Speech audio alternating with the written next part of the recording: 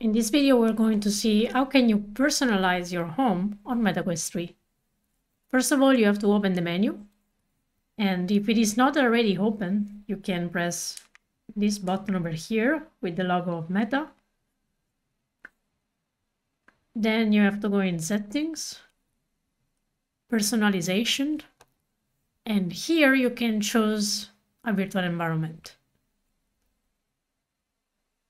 We have to install them if you didn't do so already. So for example, this is the default one. I want to install Space Station.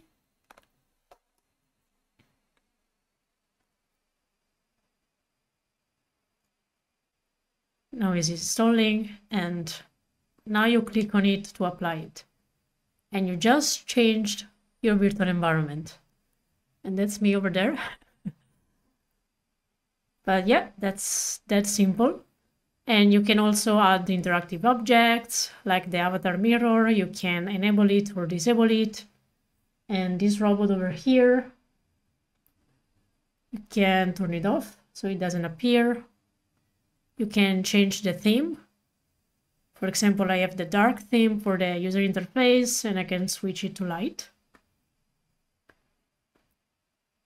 And you can also change the text size.